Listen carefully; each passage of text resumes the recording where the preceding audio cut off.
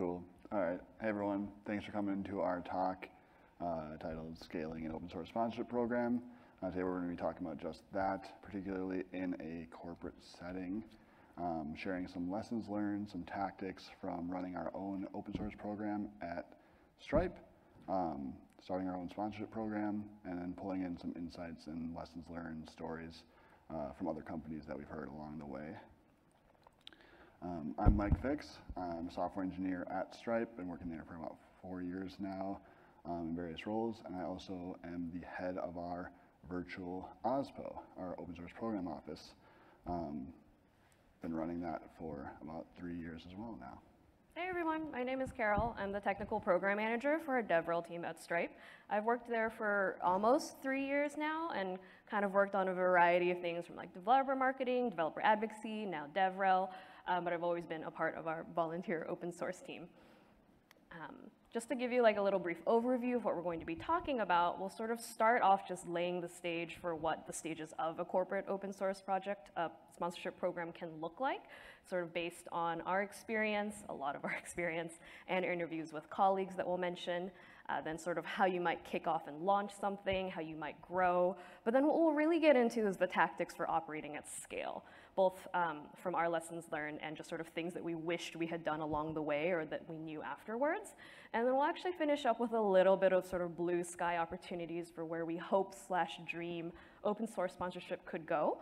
If we have any questions, feel free to raise your hand at any point along the way for clarification, for just wondering where we're going with something. I think this is a decent enough group, we could probably get through all that, but you can also come up afterwards. We are happy to chat. Yeah, so just to lay the groundwork. What's the problem here? We all know this very well. The open source ecosystem needs further monetary investment if we're going to sustain it in the long term. This is the status quo. We all know this. We talk a lot this week about sustainability in that.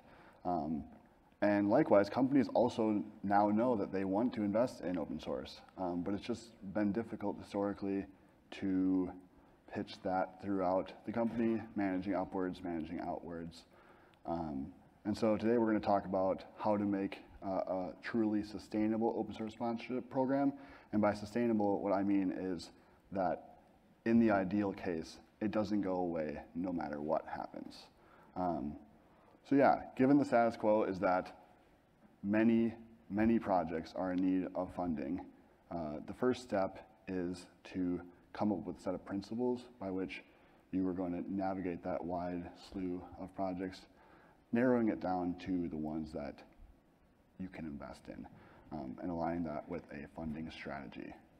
So yeah, first step for establishing a sponsored program is coming up with a set of investment principles. You can think about this as an investment thesis or something, if you're familiar with like venture capital. For us, that was a few things. For one, we wanted to be impact driven, so provide enough money to make a tangible impact on the maintainers' lives. Since the ultimate goal is to keep the project running and growing, we knew that investing too little in any one project would mean that was basically sort of like throwaway money, or it wouldn't make a meaningful enough impact for them to make a change in their life, to dedicate more time or the right amount of time to their project. Along that, we wanted to be maintainers first. So in picking that amount, we went and asked our initial maintainers, like, how much would make a meaningful impact in your life? Like, what's a good amount for investment month to month? And what we landed on for our initial pilot was $3,000 a month. Like, that would make a meaningful enough contribution so that they would be able to invest more time in the projects that they wanted to build themselves. And then, yeah, with that, self-sustaining. So in the ideal case, none of our investments should end. They should be reoccurring and return enough investment back to our company in a measurable way such that we could keep sponsoring every project on a month-to-month basis indefinitely, in the ideal case. Yeah, these are the main principles by which we went about making our selections for an initial pilot.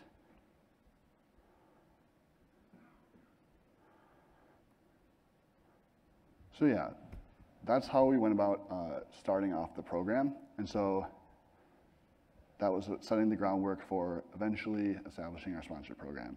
The first stage of this is a pilot. This is all about testing a hypothesis, and then from there, launching multiple cohorts 1, 2, 3, and basically just repeating the process as you go, and then setting the stage for ultimately creating a platform by which other teams within your company or organization can leverage open source to accomplish their own goals. That's the direction we wanted to head in. So yeah, kicking off. On day one, this is roughly 3 years ago at Stripe, we were just thinking very altruistically, like looking outward and saying like, hey, our goal is to give money to the open source ecosystem. And when we went to our CTO, we said, hey, we want to give money to our open source ecosystem. And he agreed. He was like, yeah, I want to give money to the open source ecosystem too. And even with that alignment, it was, not 8 months from there is when we launched the initial pilot. So even when leadership and folks on the ground are aligned, thinking just purely altruistically is difficult in establishing a sponsorship program, because at the end of the day, your boss has to pitch to their boss, has to pitch to their boss, and they have to prove that they're doing right by the business. And so without measurable ROI, it's very difficult to say like, hey, we just want to do this out of the goodness of our hearts. So after we hit a wall there, we went in the direction of being completely self-serving. So we looked internally and we're like, hey, like what are the most dependencies that we're using the most? Like doing all the regular scans that a lot of companies fall into, figuring out which project you use the most, asking people like, hey, like what would you sponsor if you could sponsor a project? And the pitfall we fall into there is that we end up in the trap of only sponsoring the most visible projects. And those projects already tend to get a lot of attention and sponsorship. So you end up not being able to invest in the projects that need it the most, and that makes it more difficult to measure your impact. Given that they're already saturated, the dollars that you invest in those projects won't go as far.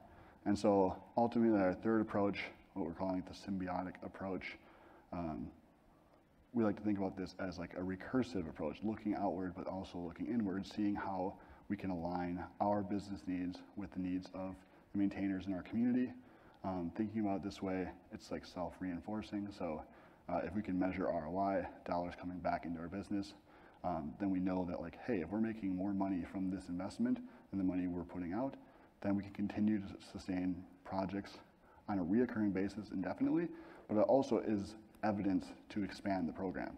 If the first one went well and it made more money than we invested, then like it's just logical sense to do that in more cases throughout the business.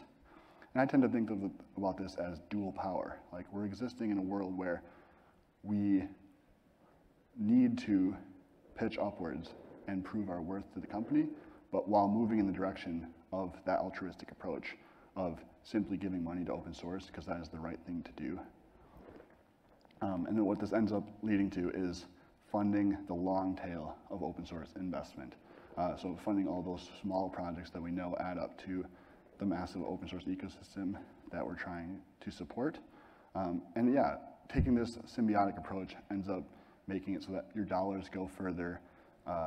And because it tends to be, by definition, those projects are underinvested in, typically you can be the first sponsor in their project.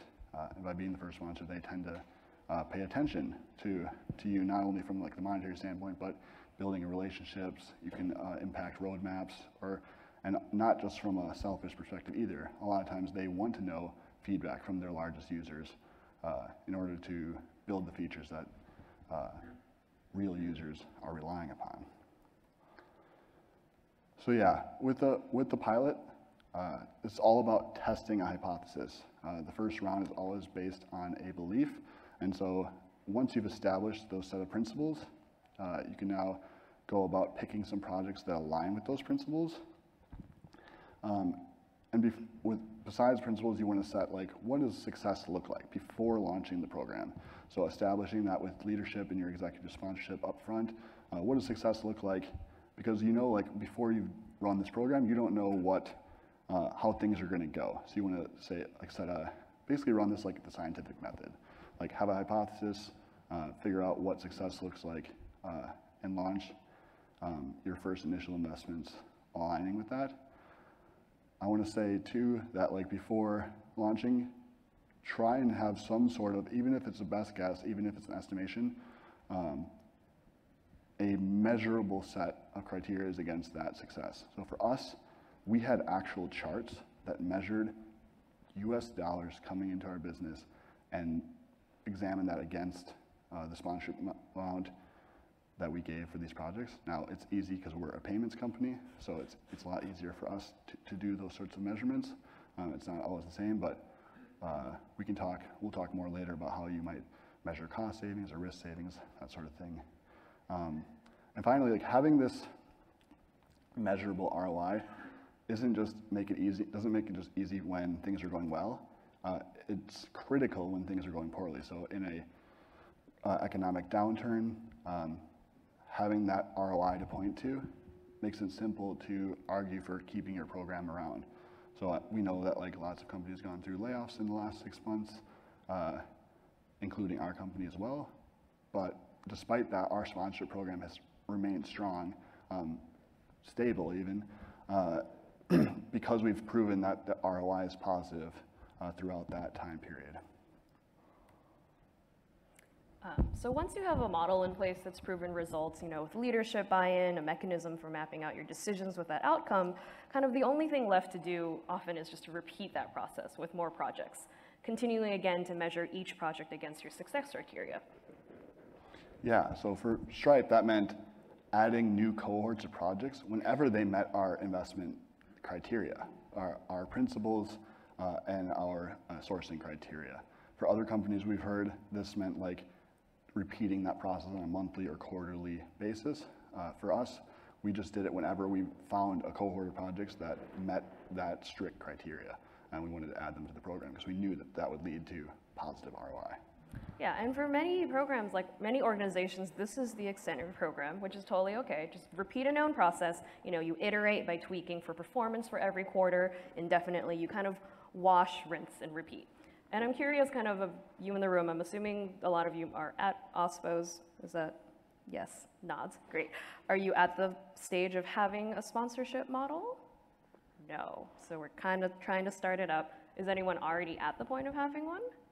All right, we got some people. Okay, so kind of what we're gonna go over next is to really talk about ways to scale a program to make it truly sustainable. But if you're kind of even just at the point of not even having gotten started yet, I would say think a lot about your investment principles, think a lot about where you wanna go with all of this, because especially at a smaller company, you already kind of know that implicitly, but somewhere down the line, a CFO is gonna ask you to make it explicit, and if you have that already, then you can say this is how everything has gone in that direction.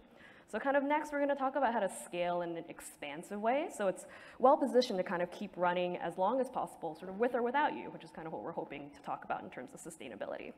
So we talked about testing your hypothesis, and one other possible way to do this is to expand within your company of other hypotheses that you could try out. So it's essentially thinking about what other pain points are there that OS sponsorship can ease.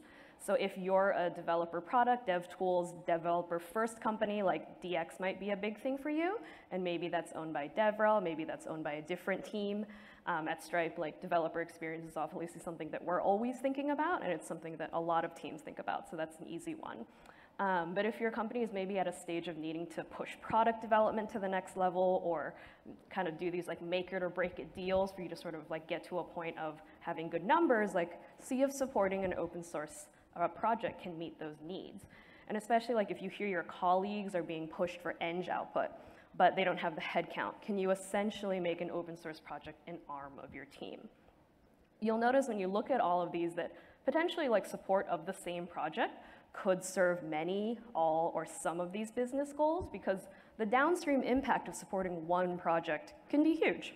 So which does your company think are worth it, and thus which can you present in the best way to guarantee support for your program down the line? Yeah, so now we've been discussing a lot of things broadly at this point, but we're going to start diving more into specific tactics for operating at this scaling point of a sponsorship program. A first example that for us led to this ability to scale was coming up with a sponsorship menu. So for ours, this meant establishing new models for investment that let other teams participate in our sponsorship program and and sort of decentralize the process. So we started off with pillar one, grow revenue. This was our measuring ROI based on project growth from the projects that we're sponsoring in. And so we measured the ROI based on more dollars coming into our business. But we also added a second pillar, which is saving costs. For us, this is a pilot. We're still exploring what ROI means in this realm. But for example, you can measure how much AWS cost savings certain changes lead to, and then can map that to like, hey, like how many like engineering hours do you think improving this project will lead to? And you can sort of map estimated cost savings in that way. And in aggregate, if you say like, hey, like maybe I'm estimating saving 50 hours per month, then like sponsoring a project could be like 1/10 of the estimated ROI there. And so that even if it's a squishy number, it could be worth it for your company to go down that route. And then finally, and what we've seen is like the most successful pillar was actually just bring your own budget. Now this was always a possibility, but just putting it on the menu, quote unquote, led to a bunch of teams reaching out to us saying, hey, like we have these business goals and we want to sponsor these open source projects to build a relationship, to unblock certain contracts even, to move the needle in their org. And these are obviously hypotheses that we couldn't have come up with on our own in the open source team. But they came to us with that business need. And we said like, hey, if you come to us with a need and a budget, we can execute on all of the administrative burden of handling the open source sponsorship program, open source sponsorship of those projects. And they can focus on building the relationships with those maintainers. So this is what we talk about when we call it like a platform. We're becoming like a product or platform for other teams across the company to leverage for their own needs. So one of our biggest challenges, and which honestly continues to be a big challenge, is how to scale the relationship management piece of this. Because ideally, you're not just auto-paying these maintainers every month and never talking to them. Like you could, that's already a great goal, but you kind of really want to be able to have a relationship with them. And if you're trying to scale up a program, that can often be very difficult. So I'm just going to walk you through a little bit of the experience that we went through. And if you're still very early stage, like you might recognize some of these things. If you're at a later stage, it's good to know we're all having the same problems. So kind of phase one is often just that the person who pays them is the person who talks to them. That's just the default. It makes sense. And you kind of, even if you have a rotating roster of maintainers that you're supporting, you still have that one person who's responsible for talking to them all. And this can totally work, but you can easily see how quickly this is not scalable or sustainable, and if that one person leaves, you lose all of those relationships. And I would say in our case, this didn't work out because we were already too big. So almost no one employee at Stripe knows the complexities of every single product out there. I say almost no because we have some very talented technical solutions engineers that I think would be astounding in how much they know. But for everyone else, this became a choke point because basically like somebody, a maintainer would like come talk to me, they'd ask me about something and I would have to try to figure out like, number one, what product are we even talking about? What team is that? Like, how do I map this out to who I'm supposed to be talking to? And we were just kind of lacking the expertise or the buy-in from those teams to necessarily make these questions a priority. So sort of what we shifted to phase two in about, I think, 2021 was we brought them all into a program. And this was our equivalent of a champions program. We called it Community Developer Experts. And in that case, they could reach out to multiple people that they knew, and they often knew a lot of people already. And it was often through a lot of varied channels, you know, Twitter DMs, Discord, private channels, GitHub discussion forums. But as long as they reference like, hey, I'm in this program, hopefully within Stripe, people would like funnel it to the right place. So in this sense, we took the burden off of one person triaging everything. It allowed our maintainers to talk to us where they wanted to, because there was no one platform that everybody was on, even GitHub. So we could kind of meet them where they are. And rather than like one person like me trying to find different teams, you kind of had different teams hopefully all funneling to the one place. And this actually, I would say, worked all right for a bit, probably about a year. At this stage though, I'd say one of the downsides was that we didn't have an actual like full developer CRM yet. So we often had a lot of people like comparing notes or not comparing notes about what was happening, like who had talked to who. And it was easy for things to fall between the cracks if one person forgot about something. So kind of what I would maybe call stage like 2B is, as we grew, we wanted to try and see if we could give these maintainers some more personalized contact. So we still had the champions program running, and that sat within developer advocacy. And we tried to assign certain maintainers to certain developer advocates or DAs, or volunteer mentors based on their areas of expertise.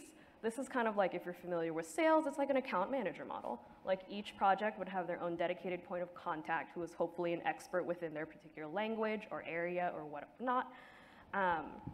And I think our main challenge here was, one, we had to make sure that these points of contact were still talking to each other. We wanted to make sure they're surfacing pain points so that we could learn if something is a problem for one maintainer, it actually was for multiple ones and should be escalated more. And we wanted them to be sharing knowledge more.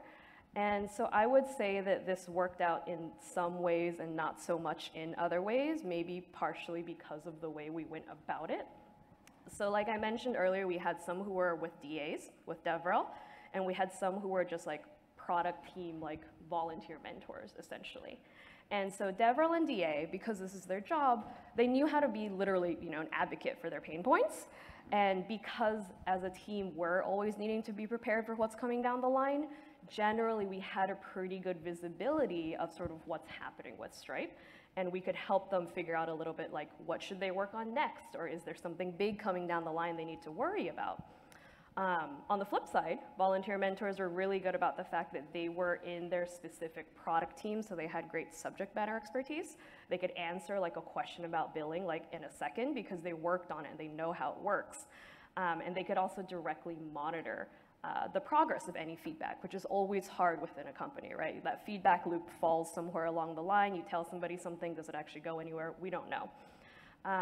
But while these product team volunteers had really great subject matter expertise, they didn't have DevRel expertise, which we just, I think, failed in realizing that DevRel is also a subject matter that you need expertise in. And so I think if we could go back, we would have given them a little bit more structure and maybe just a crash course in how to literally be a developer advocate. How do you advocate for their pain points? How do you check in on their project management? How do you provide support on like maybe what they should be doing next? And around, I think, maybe 2022, we kind of wound down the mentorship program. And just another aspect of why we had to wind this down was we just didn't have as many DAs anymore because we lost a lot of team members in 2022. So kind of the state that we're at now, that we're also still trying to figure out, is can we move towards something that's kind of like one intake? As I mentioned earlier, some people DM'd us, some people pinged us on Discord, we even still had a forum going, sometimes even email. So like due to a convergence of factors at Stripe, we kind of ended up settling on Discord, and this I have to say is just very much what worked for us. That's just where a lot of them tended to talk to us. Not everybody still is on Discord, and we try to remember that. But that had the benefit of sort of dispersing the taking on of responsibilities, because we could have a ton of people in there, and as long as somebody was making sure that somebody got answered by somebody within some reasonable amount of time, it was working. So to be honest, we're still working this out. We don't want it to be something as formal as like on-call or like assigned responders, but we want to make sure that we're still getting their questions answered. Cool. So moving right along with more rapid fire tactics, budget renewal can be your friend. It's basically a forcing function for legitimizing your sponsorship program, but also is an opportunity for you to ask for more money on a regular cadence, to talk upwards, managing outwards, and sharing like the ROI of your program thus far, which is hopefully evidence for you to expand it to more projects going forward. And we've heard this being a very critical moment in time from our peer companies when looking into how they've used it. We've even heard stories from another OSPO who got creative with this process, and towards the end of the year, there was, I think, a marketing team that was looking to do some spend to fill up their budget before the end of the year. And they got creative and sponsored an open source foundation or team using that marketing budget. So yeah, and basically the OSPO can function in this middle ground of figuring out how to map money to maintainers in need. A lot of the work of running an open source sponsorship program is actually just operations. It's admin. It takes a lot of your time. And the best thing that we learned here was treat your sponsorship platforms like regular vendors. You know, get them in the system. There's no reason for them to have a different money flow just because it's money being spent in a different way. And the reason this helps is because it legitimizes what you're doing in the eyes of the company. You know, onboard your sponsorship platform through the normal vendor processes, even though it can be often very painful. I can talk about that a lot. But it allows your finance orgs to engage with you on the terms that they're familiar with. You know, they understand purchase orders, they understand invoicing, they have the flow that everything goes through. But this also allows you to have regular budget review, like we talked about, to get those reports and visibility into your expenses. And there's also just less month-to-month operational burden for you, even if it takes a lot more to set it up front. For example, you might be submitting expenses every month. At one point, we had somebody submitting expense reports for like 5 figures every month that always got kicked back by the team, being like, what is this? What are you trying to do with your P card? So for us personally, we use GitHub sponsors. GitHub has worked really well for us, and it's a great resource for companies because it does invoice billing, which is very, very key for finance teams. It tells them what you're spending this money on in a way they understand, and it has typical procedures like purchase orders. If your company's at a point of needing to do POs, I'm sorry, so are we, but if you're not at that point yet, it still has all of these other things, because these are things that your procurement team, your accounts payable, they will understand how this works. And I want to emphasize with all of this that while this is where we're at now, do what works for you at your stage. You know, P-card works totally well at the beginning for sure, but remember that this might not scale with your program, and just remember to revisit it regularly as you do with all of the other processes within your open source program sponsorship. Just make sure to go down a route that legitimizes your goals, because it will just make your life so much easier down the road.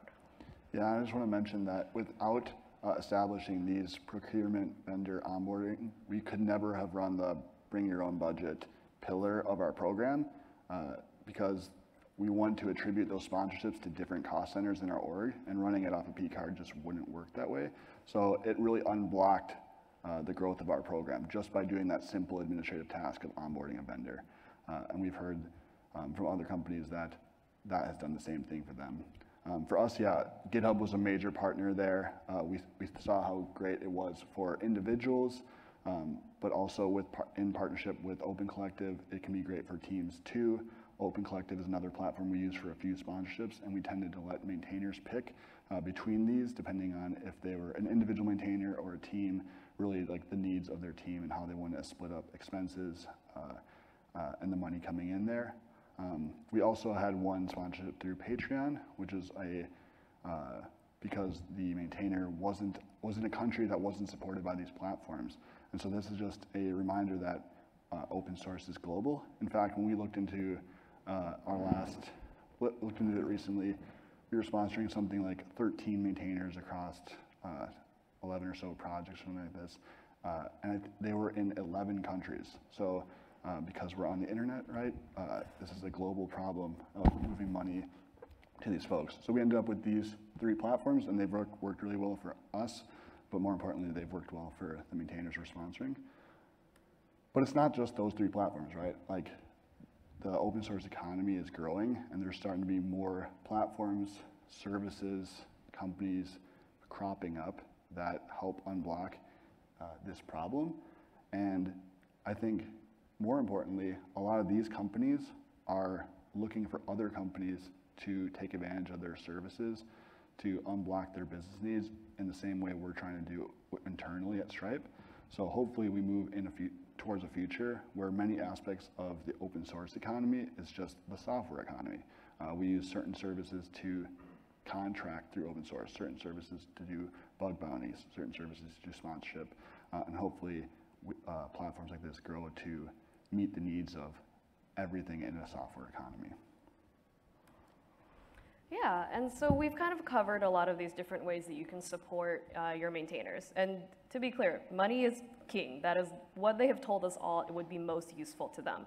But we wanted to end this talk on a hopeful, like forward-thinking note. So there's a lot of different additional ways for impact that we wanted to think about, and we'd love to hear more ideas from you. But for example, like healthcare, at least in the US, I realize now that we're in Canada, but at least in the US, it is very difficult to do as an individual who's not employed by a corporation that has a group plan with somebody. Open Source Collective, if you actually Google this, is doing a really cool thing with this around how they can help do these sort of employment, payroll benefits things. Other things that you could think about is, do you have a lot of experience doing product management or project management? Because maybe you could help your maintainers sort through tickets to prioritize or figure out time commitments, because a lot of the times an engineer will start an open source project to fix a problem. That's what engineers do. But they did not sign up to be a PM. They did not sign up to suddenly manage an entire product that now has people asking them for, features to fix all these things. They want to do different things with it. So you could potentially help with that. Are you in a different country, or do you sort of have other subject matter expertise on something legal or financial? You can't don't give like official financial advice, but you could probably give a little bit of guidance on this. And especially at Stripe, like just because of the people who work here are very interested in financial systems, a lot of them are familiar with how money flows work, with how financial systems work that might be very opaque to others in a different country. So, share the knowledge that you have. Another thing that we've thought about is sharing in-kind infrastructure. You probably have a lot of processes set up for testing, for code quality, for CI, for translations maybe, platforms for documentation. If you already have maybe a subscription or some tooling set up, can you share this with them as an arm of your team? How can you extend these team resources to them so they can be as efficient as the people that you're fully hiring? And anything else, like these are just a couple things that we thought of that you could potentially offer on top of your sponsorships. We highly encourage you to talk to your maintainers and just ask them how can you sponsor them and support them the best, in the hope and the dream together that we can build the future of sustainable open source. Yeah, one random idea there that just came to mind was that one of our maintainers also was running businesses on Stripe, and he was interested in discussing basically like cost-saving exercises through our platform. And so that could be like an interesting way, like use the leverage of your business to help the maintainers out in the ways that they need. But yeah, thanks for attending our talk. Love to answer any questions that you have. And yeah, please come up and chat with us afterwards too, if you want.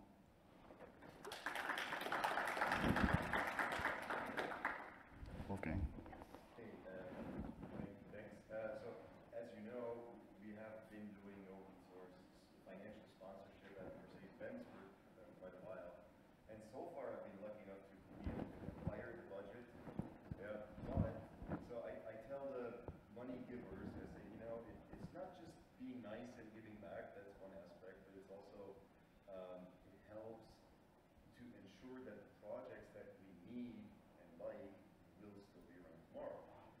So far that's been good enough, but economic times are getting tougher, and so I really like the idea of applying criteria and measuring success, but I'm really struggling with this.